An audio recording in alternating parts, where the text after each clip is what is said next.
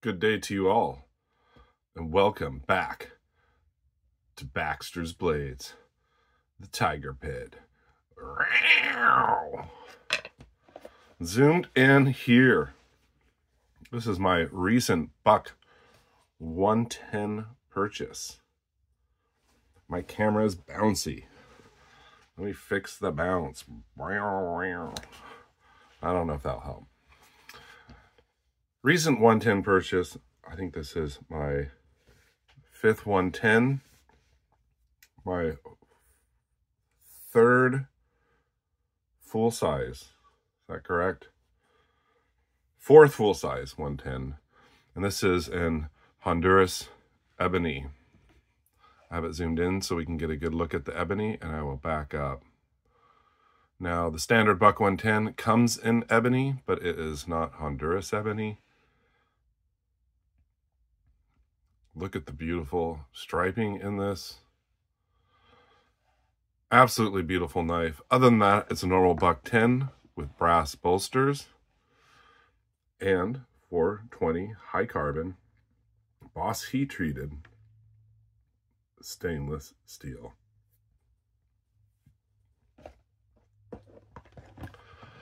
There's a story behind this one. Let's back it up.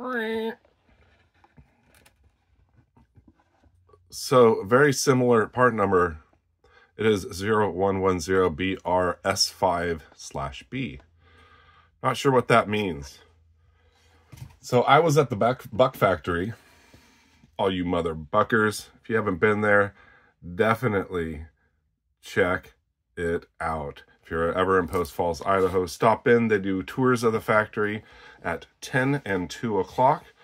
I got there about 11:30. I had about an hour, so I missed the tour. I will have to hit it again this summer when I'm heading back to my buddies. I'd like to see it. I wanted to meet Danny, the warranty worker, who has been there for 42, 43 years. He had started working at Buck originally when it was in the California shop, and moved up here when the factory moved. Unfortunately, I was informed that Danny has retired. Boo! No, good for Danny. He's worked there forever. It was nice to have him around. Seemed like a really cool guy. I hope he enjoys his retirement. So I was in there at the buck shop, checking out their knives, their historical knives in the cabinet, and I apologize I didn't get a bunch of footage and pictures of all that. There's some glass in the way, so you get a lot of glare. It's kind of hard to see. Maybe next time I can do that. I do know you are not allowed to bring cameras into the factory, but if you like to, you can go online and YouTube, and there's people they've let take cameras in there and show the tour. So you can actually do a virtual tour of what happens there at the factory, which is really cool. Well, their shop, they have fantastic deals. They offer 20% off MSRP of their knives. And sales tax in Idaho is way cheaper than Washington State. It's only like 6% instead of over 10%. They also have factory blems, they call it. Not seconds, but they're factory blems. They might have little nicks. My friend recently bought a 112 automatic for like $115, and he could not find the blem in it. So great deals there. I was able to handle a saunter, the slip joint micarta to see if I liked it. It was really nice. It was a small knife. They are priced at about $125, but they had the factory seconds for, I think it was $75. So I was really going to pick one up. Was not really impressed with the pull on it. There is no half stops. It is a great knife in 154 seam steel. I couldn't justify getting it, but I could not walk out of there without getting a knife. So I'm talking to the girls in the counter and the lovely ladies. One of them was bragging about, we were talking about, you know, the buck 110 and 112, and I was telling about my custom I had gotten from the shop. Let me pull out the blade. And she was saying, oh, yeah, I got the custom in Honduras rosewood and the Magna Cut. I said, wait a minute, when did you guys start offering Honduras rosewood in the custom shop? Because I look there all the time and I haven't seen it. And she's like, then she kind of backs up. Oh, well, it wasn't a custom. It was the 110, 112 drop on January 10th and January 12th. I'm like, oh, okay, yeah, those are sold out. And she's like, oh, well, we might have one in the back. You want me to go check? And I'm like, are you kidding me? You have one in the back? She's like, yeah, I think we do. Let me go check. And I'm like, yes, please. So I was expecting to get a 112. And unfortunately, the one that they had in the back was purchased by an employee, so I didn't get it. But she brought out 2 of these. And these, like I said, it's the normal 110. You can tell because it actually has a date stamp in their 420 Boss Heat Treated. It is very sharp. Brass covers, and then the Honduras ebony inlays. And they had 2 of these, so I was able to see which one I like better, which covers I like better. I was able to check for any blade play. Absolutely no blade play up or down. But I did notice that this one, the blade was perfectly center, and the other one, it was kind of off a little bit. It wasn't rubbing, but it was off. So I had my choice. I said, how much? And I think $72, $66. $66. That's a buck more than a normal buck 110. Now, it essentially is just a normal buck 110, just in a different ebony you won't find anywhere else. And I don't know what drop this was. I've never seen him for sale. You know, it's not a buck of the month. I don't know. And it has the feel, it's not gritty at all, it has the feel of a custom. So it might as well, to me, it might as well be like a custom with just upgraded ebony wood. Now, to give you an idea of their normal ebony, it's like Trillium ebony or something like that. It's like this. This is the 120th anniversary. I got it with the tin and the coin from Walmart for $40. Great. 110 came really sharp. You can see I'm getting, you know, patina on the brass. The brass, just like you look at it, it starts patinaing. But this is an idea to give you an idea of what their normal ebony looks like. And it's a great. It's like the fretboards on guitars. And actually, they source their ebony. I can't remember the guitar manufacturer they source it from. Very high quality wood. They do wood really nice. Here's another look at the ebony. This is the S30V drop point with nickel silver bolsters. I was lucky enough to get a discount on this online, and it came out to like $108. Also, not gritty. Nice. Walk and talk. But close up on this wood. So this ebony has, you can see a little bit more gray in there, which is cool. But yeah, I just wanted to give you like an idea of the difference in ebony. So you can order this in their custom shop, this ebony, but it comes on most of their standards.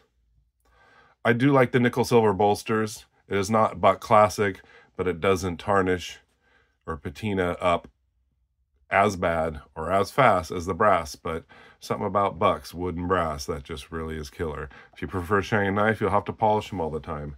These you just have to wipe off. It's very nice. In the custom shop, you can add nickel silver for about a $20 option, which it does look good with the dark covered scales. I think the brass looks better with the elk.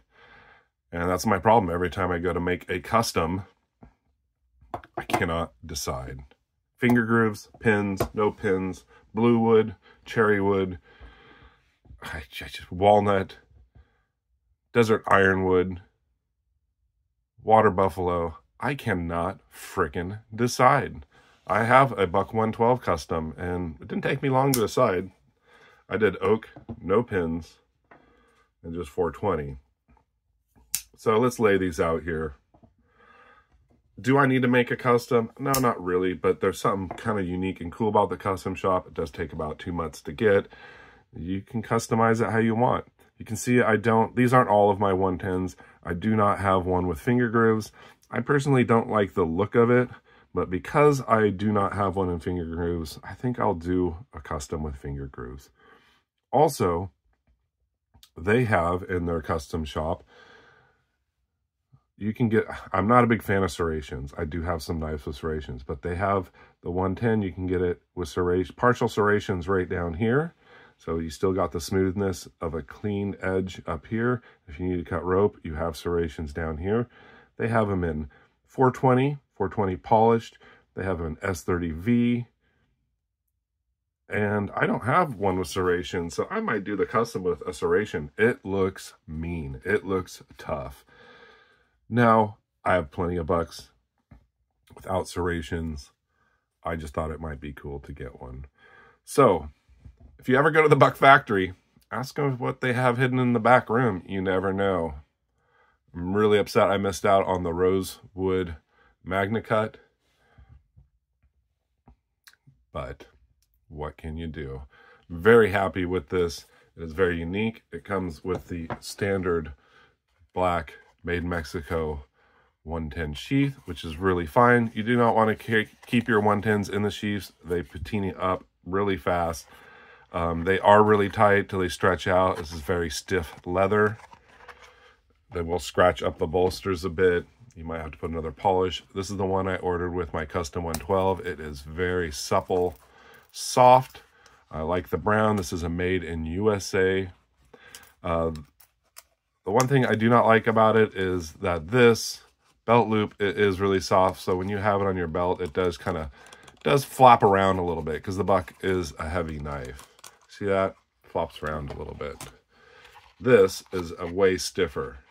You're not going to get a lot of flopping around. So something to be noted. The custom shop, it'll cost you $10 more to get one of these brown for a 110, but the 112, you can upgrade at no cost. Well, don't want this video to get long, but I wanted to explain that story. I was very happy. It was nice to hold it in my hand and pick the one I thought was better to make sure it was good instead of just ordering it. If I order something from them, I have to pay over 10% sales tax and possibly pay shipping if it's under $100. So, thank you for watching. My 110 collection is growing. I prefer them over the 112. The 112 is a great knife. This just fits my hand great. There's just something magical about the design language of the 110. It's been copied by many, many companies throughout the decades. And it's just, there's something about it. You know, there's old timers, there's Schrades, there's Baron Son. They all make copies of the iconic 110. I prefer the 110. And I like the 112. Don't get me wrong. To each their own. Everybody has their own opinion. But these are the bee's knees. Thank you very much for watching. I appreciate it. You guys, stay sharp, be safe, and take chances. Catch you on the flip side.